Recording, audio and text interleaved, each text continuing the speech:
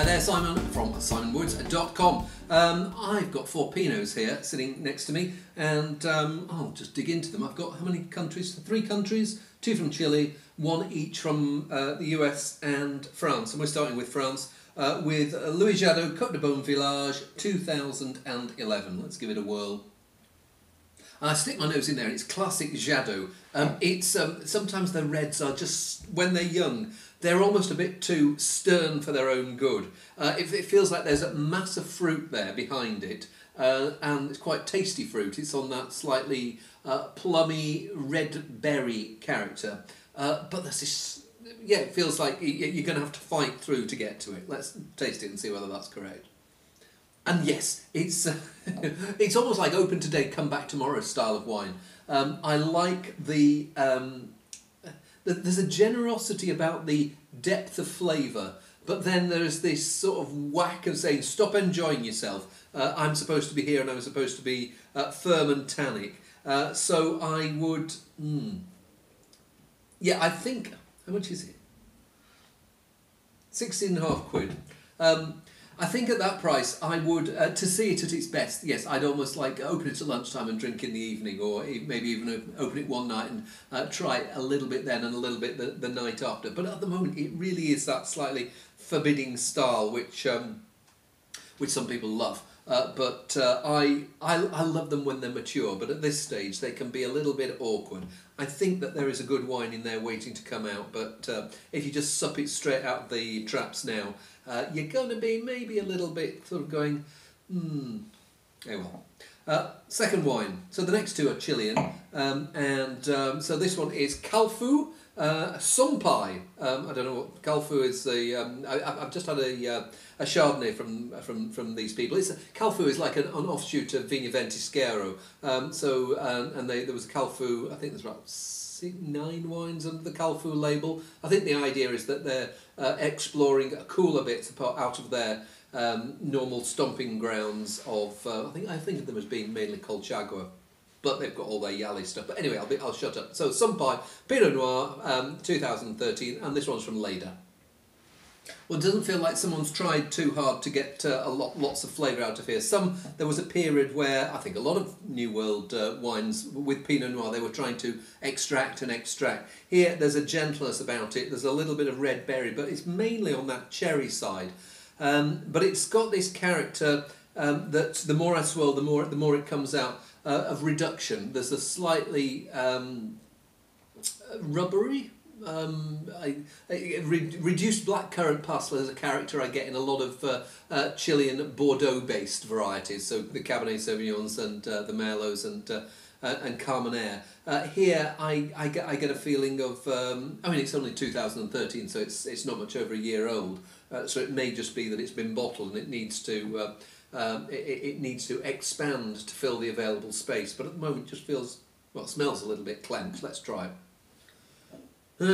I'm not sure about that. There's some really nice flavours there.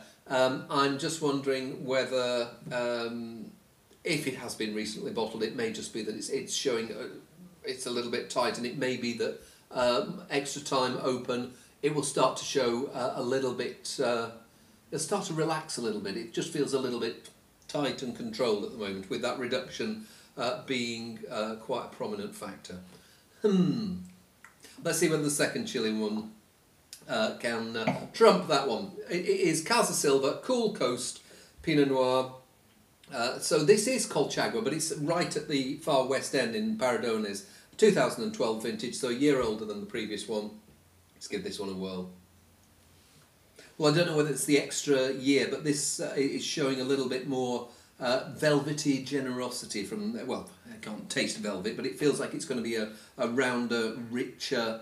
Let's have a look whether that's alcohol related. The first one is 13.5%, and this one is 14%, so not much in it. But yeah, it feels like a rounder, richer style, and whereas the previous one was on the cooler red berry. Here it's getting into the red berry, going on to the blackberries, the mulberries, and but still feels fresh, and yeah, it feels. I think there's going to be a silkier texture here.